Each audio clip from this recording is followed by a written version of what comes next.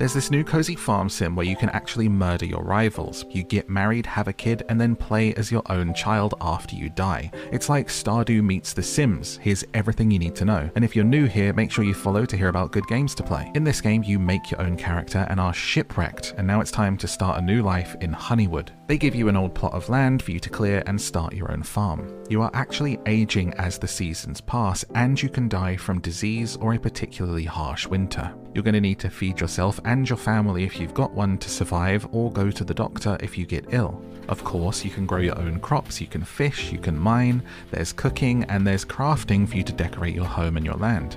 The town is alive with townsfolk, and hopefully you'll meet one and get married because you really want to have a child in this game. When you die, you're going to play as your child and continue your legacy.